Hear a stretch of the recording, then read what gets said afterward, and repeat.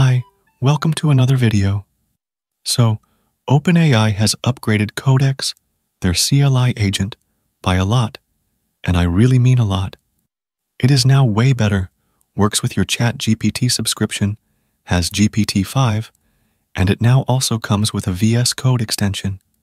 So, let's talk about all the new stuff that you get here, and how you can hook it up with DeepSeek or any AI model.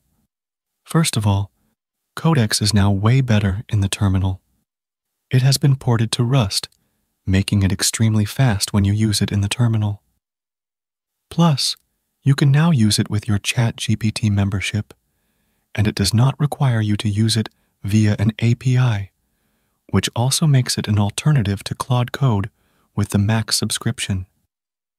The only issue is that the limits are unclear, like after how many tokens or requests you hit the rate limit.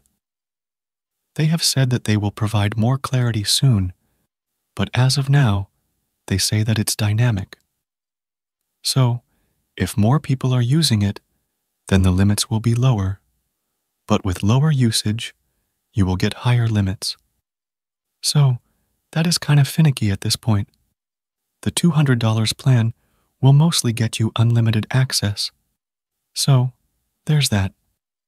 But having this in the Plus subscription is great nonetheless. It allows you to select between GPT-5 High, Medium, Low, and everything in between. These models work extremely well with Codex, and it comes built in with GPT-5 Medium as the default model, but you can change it with the /models option. Anyway now, the major new feature is the Codex VS Code extension, which makes Codex something similar to Klein or Roo or stuff like that. This VS Code extension is available there with the name Codex by OpenAI. So, you can install it and then use it. This is what it looks like. This is actually just an extension over the Codex CLI. So, the stuff that you have there, like MCPs and such, will be ported over here as well. And you can also use this with any other API provider or model as well, which I'll show you how to do in a bit. But if we look at it as is, then at the bottom, you have the prompt box. In this box, you also have some options, like the ability to add manual context. And you can also enable whether you want to give context about which files you have open in the editor and such. Apart from this, you also have some more options. Like, if you wanted to use the Codex CLI, then you'll select the local option. Otherwise, if you want to delegate the task to the Cloud Codex, then you can also do that right from here using the Run in Cloud option. This will automatically detect the GitHub repo and then spawn a task on the cloud. You will also see it progress here, but you can also just leave it and then close it, and it will still progress. Now, there are 3 modes. There's the chat, agent, and agent full access options. I think that the mode options here are kind of misleading, because chat does the same thing as agent, but it doesn't auto-approve and will require approval for each edit, which is kind of normal behavior. While the agent mode will auto-approve all the stuff, and the agent full access will also auto-approve and also allow it to access files outside the workspace. The names are kind of misleading, and it should have been just one chat option with the auto-approve and full access toggles. So, I don't know why they did a drop-down. Anyway, you can also set the reasoning effort here between high, low, medium, and minimal if you want that. You can also see the recent chats here, along with some options at the top, which are New Task, Task History, and Settings.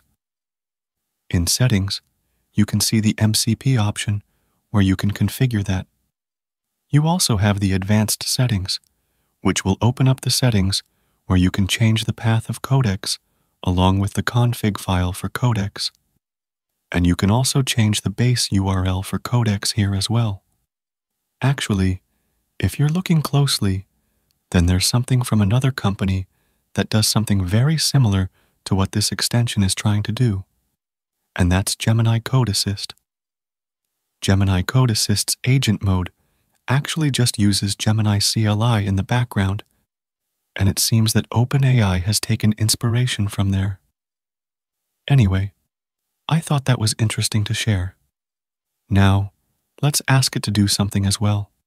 But before proceeding, let me tell you about NinjaChat. NinjaChat is an all-in-one AI platform where, for just $11 per month, you get access to top AI models like GPT-4o, Claude 4 Sonnet, and Gemini 2.5 Pro, all in one place. I've been using Gemini for quick research, but what's really cool is their AI playground, where you can compare responses from different models side by side. Their mind map generator is a game changer for organizing complex ideas as well. The basic plan gives you 1,000 messages, 30 images, and 5 videos monthly, with higher tiers available if you need more. Use my code KING25 for 25% off any plan, or KING40 yearly for 40% off annual subscriptions. Check the link in description to try it yourself. Now, back to the video.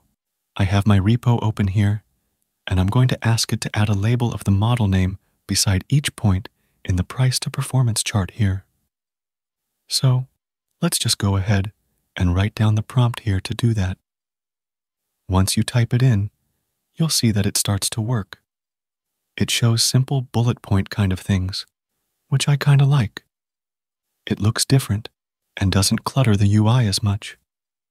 It also shows the files that are edited and everything, similar to Gemini Code Assist, which also shows the edited files list like this. And Zed and Windsurf also do something similar. Anyway, in a bit, it gets done. And if I run this, then it shows up fine. It is a bit more finicky as it sometimes overlaps, but still, it's kinda okay, and on par with what I'd get with Claude in the first generation. I think that GPT-5 and Codex gel amazingly well together, and they have optimized their tool calls and system prompts in order to make GPT-5 actually usable here. GPT-5 isn't usable in Roo or Klein for me, but Codex is another story. I think that the $20 plan of ChatGPT with Codex is an amazing value. I can't comment on the $200 plan, but I think that the $20 plan is an amazing value with ChatGPT because you obviously get ChatGPT, deep research, cloud-based Codex, agent mode, and now Codex. And the limits here are quite better than Cursor. So, I would definitely recommend you to give this a try. It's really very cool for sure. This extension is also very snappy, way snappier than Roo or similar stuff. Probably because it doesn't literally have even 1% of the features that Roo provides. But having a snappier option is always a plus. Anyway, you can also use it with other models with some changes if you do wish to do that, even DeepSeek.